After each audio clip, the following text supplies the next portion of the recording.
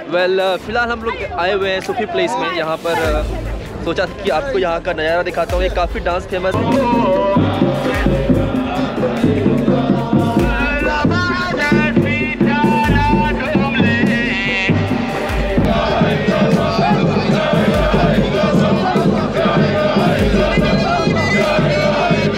वो लोग जो सीमेंट्रीज हैं, ग्रेवयार्ड वगैरह जहाँ पर है, वहाँ से वो चल के आते हैं, एकदम पूरा ग्रेवयार्ड वगैरह चल के मॉस्क के पास आते हैं और सनसेट होने तक वो लोग उसी तरह डांस करते रहते हैं। ये उनकी पर्सनल बिलीव होती है।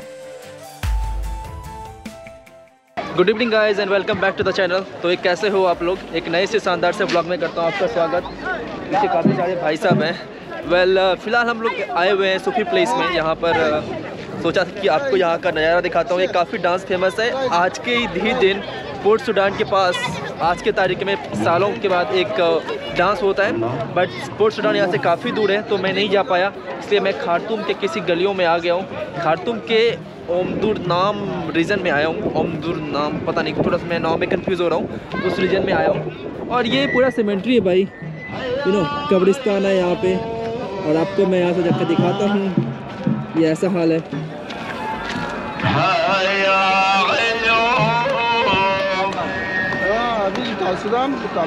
दबाई दबाई दबाई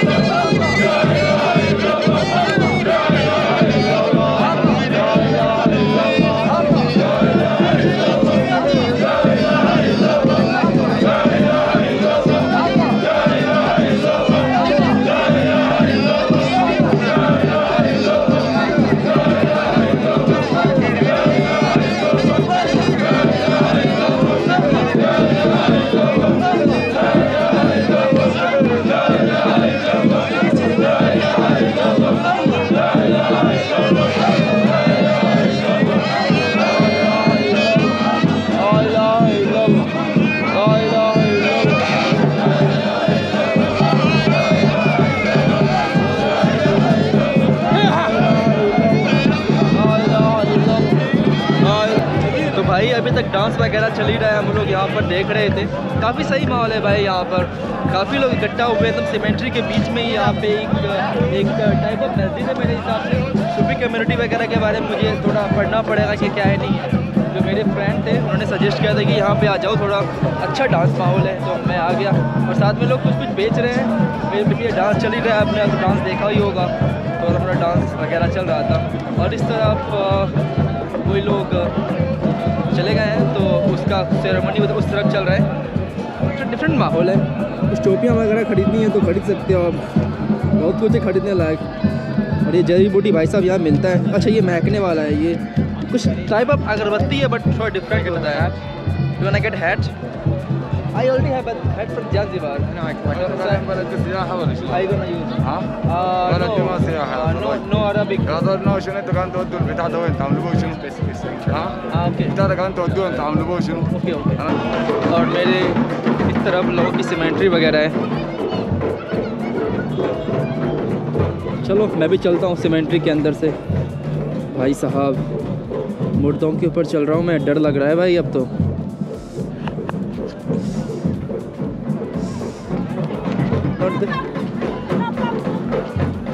ओके ओके वेलकम।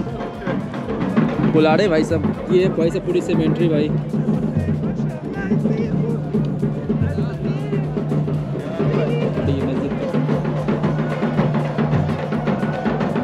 भाई एक बात मैंने नोटिस की, जब आप नाइल रिवर के उस तरफ जाओगे तो आपको जो मतलब लोग दिखेंगे, लोग तो नहीं दिखेंगे, इस तरफ आप जब देखोगे तो यहाँ पे बड़ी बड़ी मंजिलें नहीं है, तो आपको जो ये मस्जिदें की जो ये टापू होती है, क्या कहते हैं उसे, वो वाली चीज़ें आपको काफ़ी कुछ दिखेगी यहाँ पर। तो यहाँ पे ऐसा है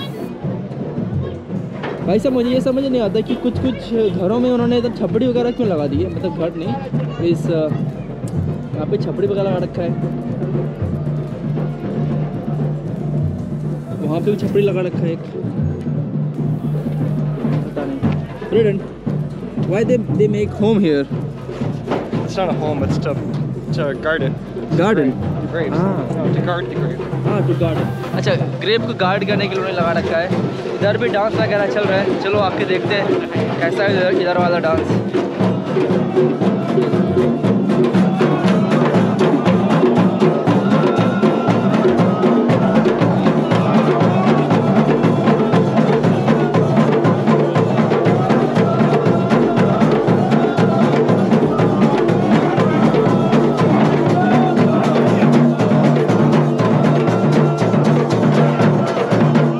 बेसिकली भाई काफ़ी हवा चल रही है, पता नहीं आवाज़ आ रही होगी नहीं आ रही होगी। तो बेसिकली भाई वो लोग जो सीमेंट्रीज हैं, ग्रेवयार्ड वगैरह जहाँ पर है, वहाँ से वो चल के आते हैं, एकदम पूरा ग्रेवयार्ड वगैरह चल के मॉस्क के पास आते हैं, और सनसेट होने तक वो लोग उसी तरह डांस करते रहते हैं। ये उनकी पर्सनल बिलीव होती है कि गॉड वगैरह पे विश्वास और गॉड के लिए प्रेयर वगैरह करते हैं। उसके बाद वो मॉस्क के अंदर जाके अपनी विधि विधान तरीके से उस डांस को ख़त्म करते हैं। तो यही है सूफी डांस। और ये पूरा ग्रेवयार्ड। अब जाता हूँ, बहुत जोरों से भूख लगी हुई है तो कुछ खा भी लेता हूँ ताकि अभी। और हर कुछ आपको यहाँ पे ग्रीन ग्रीन मिलेगा, सारे कपड़े वगैरह जो कि इस्लाम की पहचान होती है, इस्लाम का कलर है ग्रीन, और साथ में वाइट ड्रेस पहनते हैं यहाँ पे जो कि यहाँ के ट्रेडिशनल क्लोथ है। तो यही देखा मैंने, वाइट और ग्रीन। मैंने तो ब्लू पहन के आया हूँ। You should kind of stand out a lot.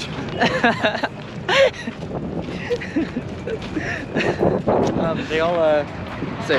So yeah, they march in carrying a green banner, which is like the color of Islam. It was Muhammad's favorite color. So you notice they're all wearing, like 90% of them are wearing white. If you're not wearing that, then you're wearing like leopard skins. Yeah. And those big, huge beads, of course, that you saw. Is it? तो guys Sudan में around खाना की बात करें तो खाना मुझे Sudan का खाना है बिल्कुल पसंद नहीं आया। तो गाइज़ यहाँ का जो लोकल खाना वो खाना बिल्कुल प्रेफर नहीं करता हूँ।